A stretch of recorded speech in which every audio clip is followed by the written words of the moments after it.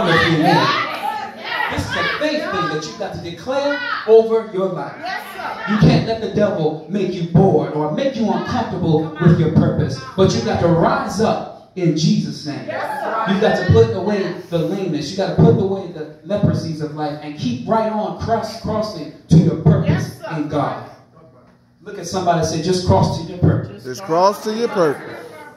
And the last thing I want to address, I'm about to be out of here, is one of the worst things you can experience during a car ride trip. Come on. And that's motion sickness. This is the very thing that I hate about riding in cars, is getting motion sickness. Because then at this point, I just want somebody to come rescue me out of this bumpy car that just seems to just go up, down, from bump to bump, from curve to curve. Come on. And just let me go somewhere and let me just catch a little breeze. But spiritually, in implying this, there are so many of us who spiritually, we're getting sick in our minds, which can lead us to something like depression or suicidal thoughts, to where we think we're not good enough for anything, to think that we're not good enough for what God has in store for us, and that we don't deserve to live on purpose.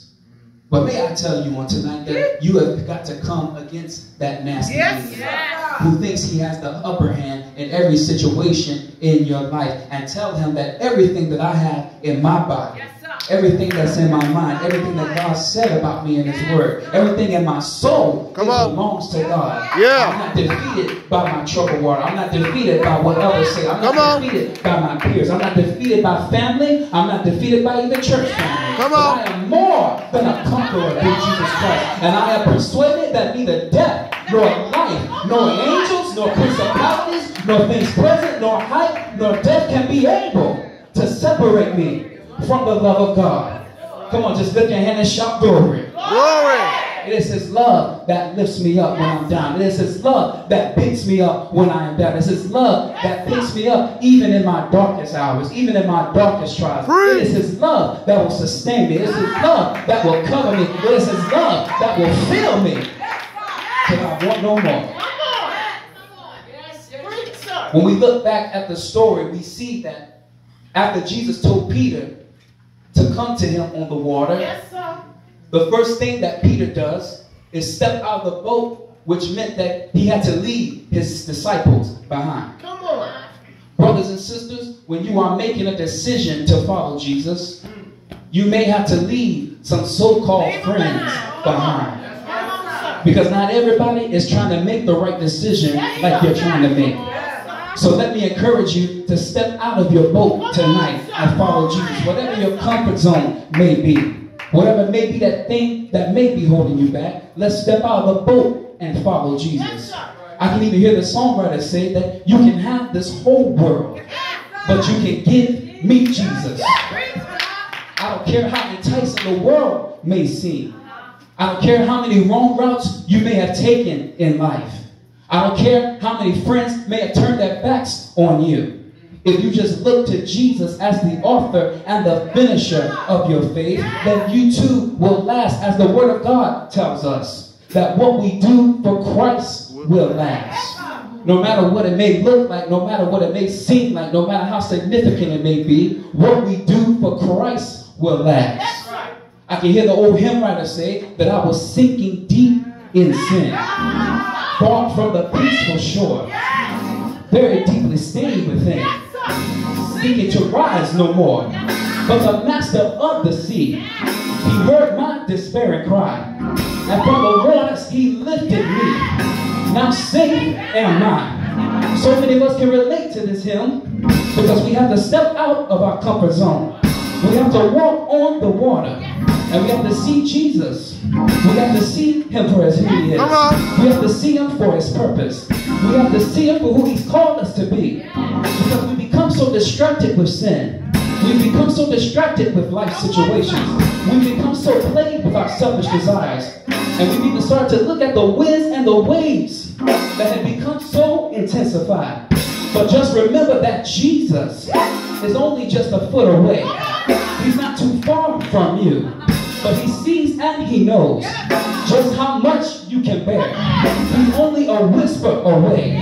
As you come unto him, you will find rest in him. He said, come unto me, all ye that labor and are heavy laden, and I will give you rest. Even Isaiah tells us this, that he will keep us in perfect peace if our minds are stayed on him.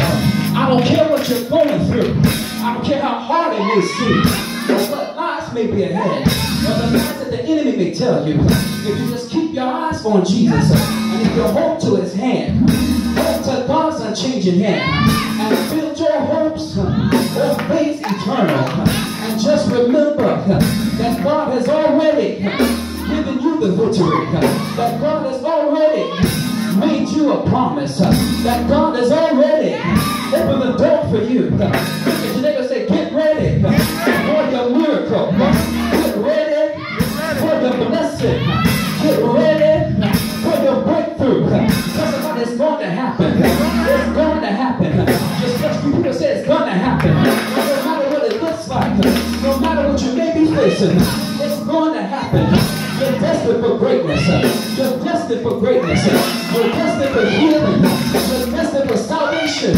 You're destined for joy that is unspeakable and full of glory. I don't care what you're going through tonight. I don't care how big your storm may be.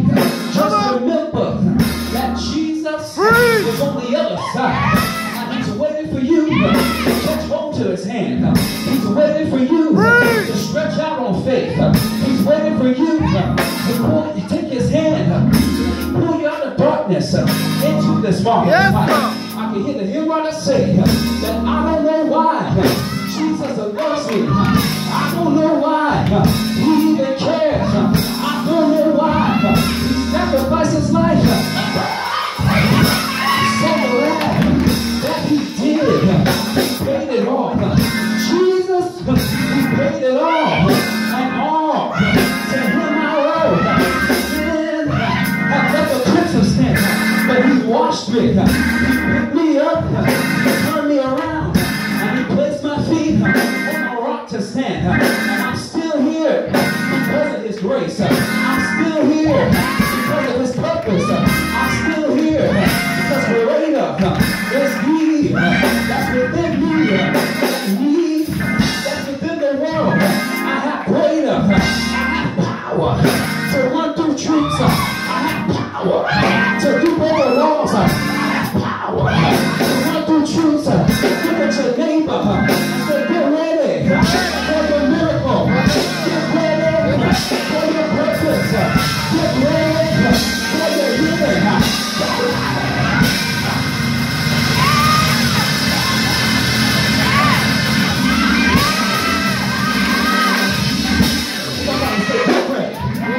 Get ready for your purpose. Hallelujah. We're going to give God some praise in this place. We're going to give God some praise in this place. He inhabits the praises of his people. We're going to open up your mouth and give God the praise. We're going to show God in this place. He's worthy of the glory. He's worthy of the honor. Come on and bless God. Bless God. Bless God. Bless God. Hallelujah. Hallelujah. Hallelujah.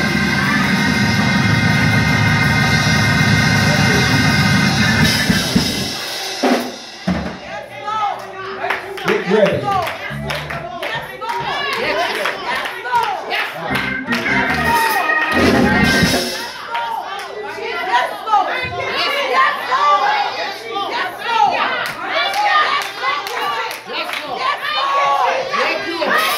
Get ready.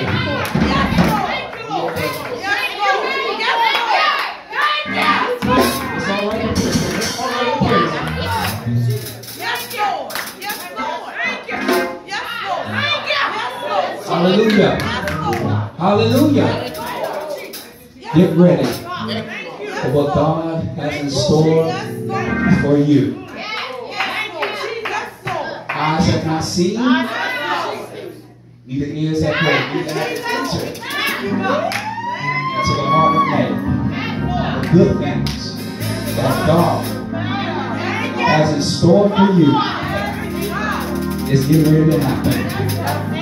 It's getting ready to happen.